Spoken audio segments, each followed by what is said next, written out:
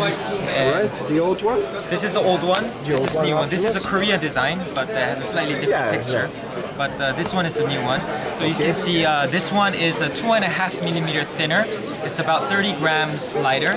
And then it basically the width and the height is exactly the same. But on top of that, we really hated this bump here. We completely got rid of it. Yeah. So there's a lot of engineering that went into this design. And yeah, I mean, this is, people will be surprised to find that this is actually a 3D phone. Until we flip it over, no one really knows that it's a 3D. We still can't tell that it's a 3D. Yeah, still can't tell that it's a 3D phone, right? What else? Oh, and then, well, the size of the screen, you know, the processor. Can you go through the main features of okay, so this is Optimus 3D Max. It has OMAP 4 and it's a 1.2 gigahertz version. Yeah.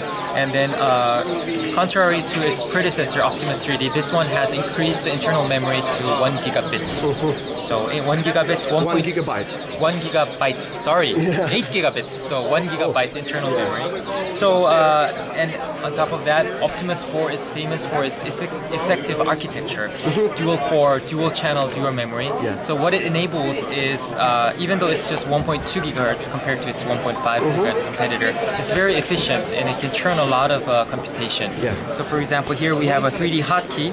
Once you press it, it enters this 3D zone where they got a YouTube 3D, 3D guide, and 3D game. This one... Just a note here, this is a 3D screen and if you watch it with eyes, you can see the 3D effects but you can't see them on the camera. Yes. And if you see it in 2 images, that basically means that it's in 3D. So once you go enter the 3D camera, now, you have this 3D camera mode where it's in regular, it's in a 3D, like this. So, you see a 3D effect coming out of the screen like that. Right? We can see it, but I'm not sure for our readers. And then once you press this button, it goes back to the regular 2D. And once you press it, you can go to regular 3D. Are there any software improvements in the camera interface when compared to the previous model? Yes, when you press this button, so what we found out is people love hardware keys. And what we made is, in the camera mode, when you press this 3D hotkey, it's a camera capture now. Like that. Yeah? And then basically we used a lot of the software from the predecessor, so the level of maturity on this device is much higher than the predecessor. And on top of that, we have a lot of internal memory, which helps its performance. So, and on top of that, this one actually, this demonstration is something that's really groundbreaking, I think. So, here is Optimus 3D Max connected to a 3D TV via a MHL cable. So another different thing from the Optimus 3D is we got rid of the HDML port. Now it's only the MHL port. So this is a WVGA screen, and this is a full HD. And actually, this phone is rendering 2 different images. One here in the WVGA, this one in full HD resolution.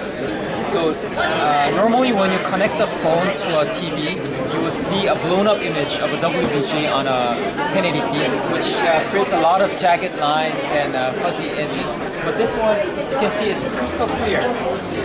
It's crystal clear edges like that. It's almost the quality of a regular console game.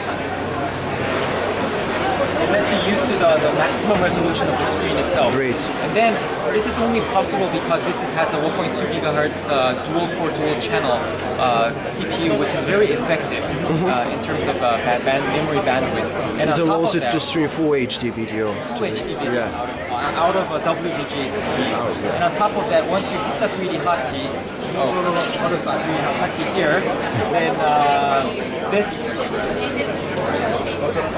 Oh, I didn't launch it with 3D. No, hold a second.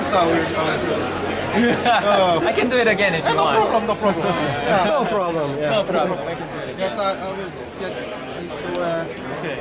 Okay. Into the entrance of process.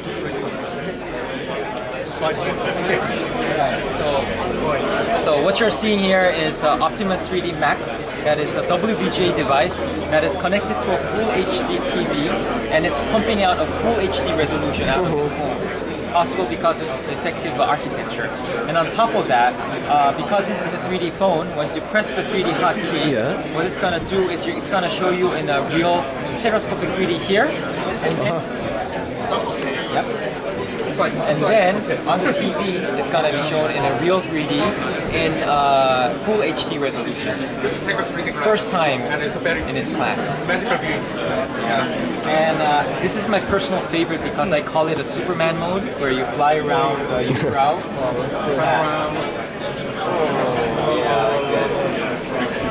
Yeah, once you wear the glasses, this is really cool. Yeah. And this is not limited to Google Earth. This is applicable to any other OpenGL-based games.